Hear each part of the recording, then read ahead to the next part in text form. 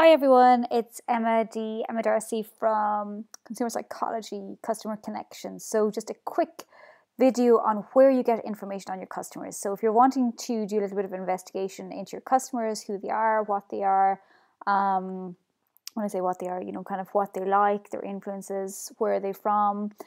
There's a couple of things here, just as I said, a quick video. First of all, Facebook Insights is really good. You can go into Facebook Insights, and that basically gives you some really good information about whether people are, whether your customers are male or female, where in the world they're from, their age.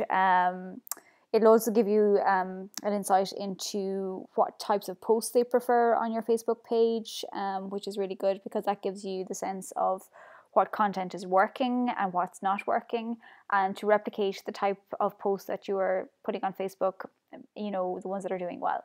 So just have a look at that. You can also look at your competitors on Facebook as well, which is a really good way to check out, what they're posting, what's current, to look at trends in general, which is really good as well.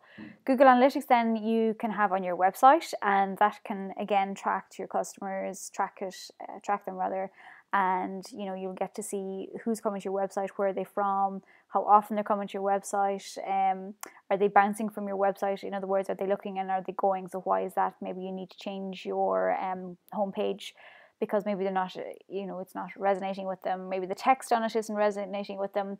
If they are looking into different pages, just to analyze what pages they're looking at. If you have a product-based business, are they buying?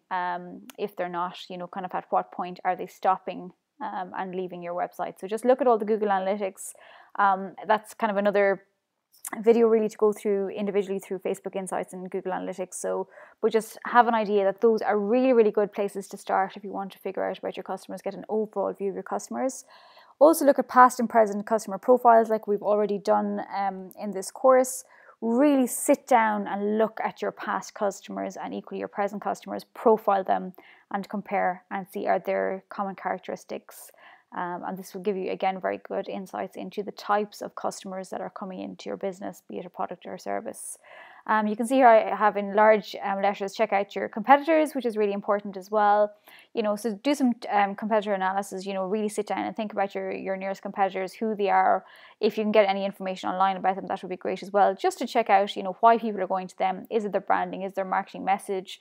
Is it their products? Is it their services? Is it extra quality? What is it that's attracting people to those competitors? And can you step up your game and can you provide an even better service to your customers? Check trends in your industry as well. That's really important. Where will you find these? If you've got governing bodies, so if you're in the retail sector, there's a lot of really good magazines.